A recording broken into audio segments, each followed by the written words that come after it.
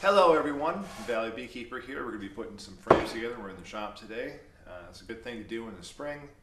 Before your bees come, you got to have everything ready before they get there. Or maybe you're just expanding or something like that, trying to have some more frames.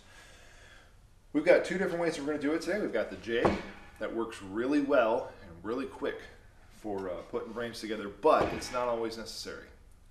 This does cost a little bit of money, and for most backyard beekeepers, they probably won't need it. But we are going to show how to do that in the second half of the video. We've got our medium frames. Doesn't matter if you do medium, deep, split bottom, whatever. Concepts are all pretty much the same. A couple things that you want to have. If you do not have the jig, you're going to need a speed square, a nailer of some sort. I use the Hitachi. I also use the 1-inch nails again. 1 inch. See, it's pretty small. 18 gauge, rubber mallet, and regular hammer if you're using it that way. If you're going to use regular nails, you want to make sure they're not too thick because you can run the problem of splitting the sides. This is a 1 1/4 inch nail. It's about pretty much as big as you're going to want to go. So, and last but not least, our Titebond 3. This is the best glue available. I love this stuff. We'll have an affiliate link in the bottom to buy some of that. And also nice to have, not necessary, the tight brush. Works really good as well. You'll see that later. If you could, go ahead and hit like on the video and subscribe if you could, please. Before we get started, I like to have everything I'm going to use out in front of me, so it makes it really easy to knock these out pretty quick.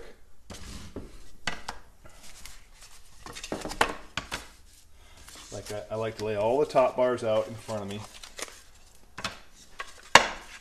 this way up, a little space in between them. You'll see why here in just a minute. So here we go. We got all 10 lined up here, all spaced out. Okay. Then we take our sides. I like to keep these sort of lined up.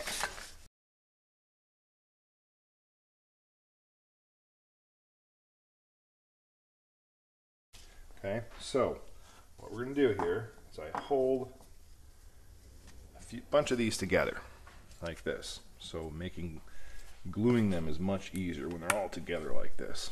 So line all these up nice and straight. We're going to glue across here, glue across the sides a little bit. Okay, and we take our brush and we mix it all over the place here. All the sides, all 3 sides are completely covered with glue. Okay, so we got there. Now, makes this easy about doing these. You just peel these off and stick them in. Really easy.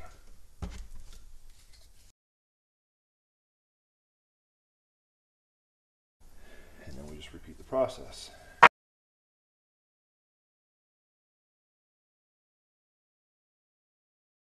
You take care of this stuff and it will last a very, very long time. I've got frames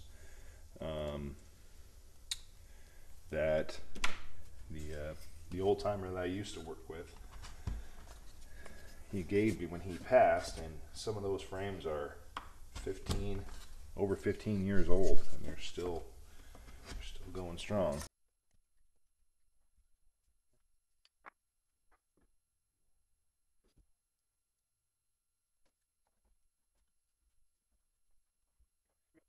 And then we glue again. Take our glue and we want to get it in all of the surfaces that touch the bottom. You see here? We want to get it all in there, which is why this brush makes it really good to get all in there. Okay? Here's the bottoms right here. Take these out. Get these ready. We're using a grooved bottom piece here. But the principles are the same for pretty much any frame that you're making. We've got the, of course, groove top here. These are wedge style. But again, it really doesn't matter that much. It's all pretty much the same. Okay, so we're going to glue again here.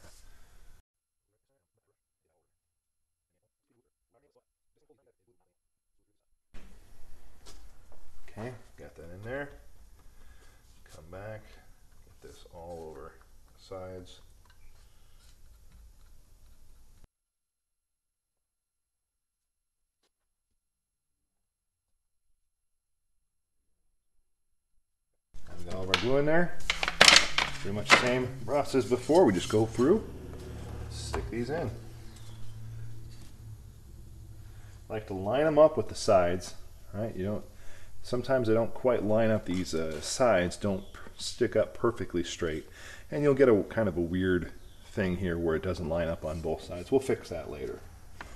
So basically I want one side flush here because we're going to come back through and nail this side, and then we'll see if that side's lined up, and we'll push it just a little bit if we need to. And again, this is the no jig method, which is perfectly fine for people who don't build a lot of frames. Generally, your average backyard beekeeper will build maybe 2 hives worth of frames, which would be 40 deeps, and then maybe another 20 mediums or even 40 mediums, depending on how many you do, and really never make another frame again. And so that's why I don't think it's quite necessary for people to buy the jig. Okay, so here we go. All of our right sides are lined up. We've got Hitachi brad nailer here. This works really, really well here. The size I'm using here is just a 1-inch 18 gauge nail, and if you make a lot of frames, it is beneficial to buy this big box. That's the size right there. If not, they sell smaller sizes as well. This is 5,000 nails, so you don't quite need that many for most people. All right, so one thing the other to note on this is you want to check out your regulated air that's coming out. I've got mine set for just a little bit above 80, and that's to make sure the nail doesn't go so far into it. So here we go. I usually do just one nail. Just that simple. Okay? You can do 2, a second on the top side here.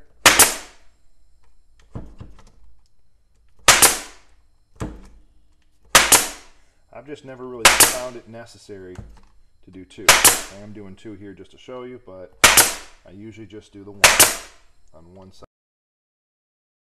One thing to note here is when you're doing this, you want to make sure your nailer is very, very straight up and down here, not going off to the side either direction, because what happens is this piece is really thin here, so you shoot this at an angle and it will pop out the sides. It's not a big deal. And what we usually do is come back with some wood glue and just put some wood glue over it. If it's really bad, you can rip it out and just put another one in there. It's really not that big of a deal. So we got this side done.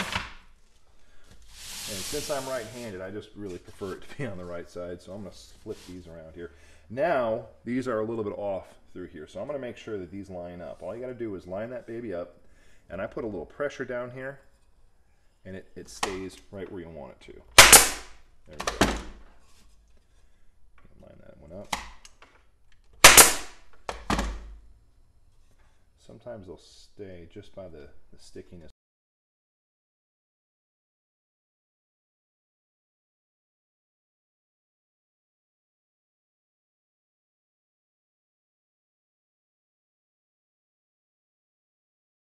The other thing to think about here too is if you're using regular nails are a bit thicker than these brad nails, right? That's about the size I would use on these. What can happen sometimes is you'll split this side.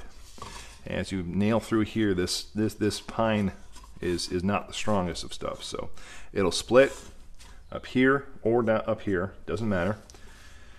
No big deal. Tear it apart, and what you'll do is you'll take this side piece, just take your wood glue, Titebond 3, glue it in the crack, and then take a clamp it together, go right back to work when it dries. It should be no problem. I've done that a lot. It works just fine. All right, so after we get done nailing the bottom, it's really easy. We just flip these over. You can take a bunch of them at a time. Flip them over.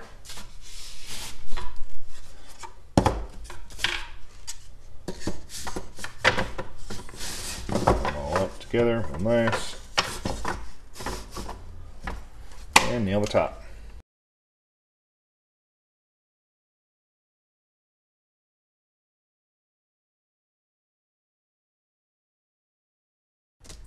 All right, so now that we have all the frames together, we are going to, since this is not a jig, we need to take our speed square and check these out. Now we're going to look here. You'll see this one's a little bit off. Okay, this is our top piece here, so it's really easy to put that on there, slide it down, take a look at our side, and it's off a little bit. So I'm just going to pop this corner a little bit.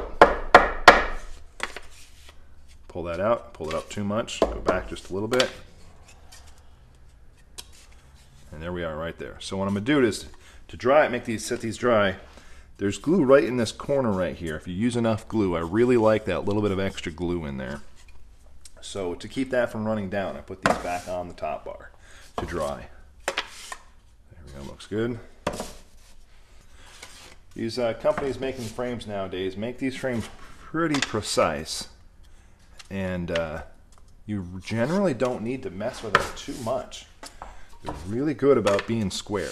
And even if they're not perfectly square, there's still room on the sides inside of the box for frames to be off a little bit.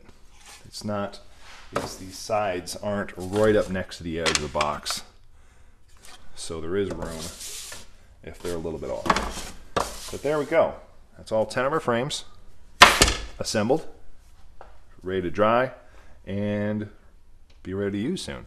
Now, let's go to the jig method.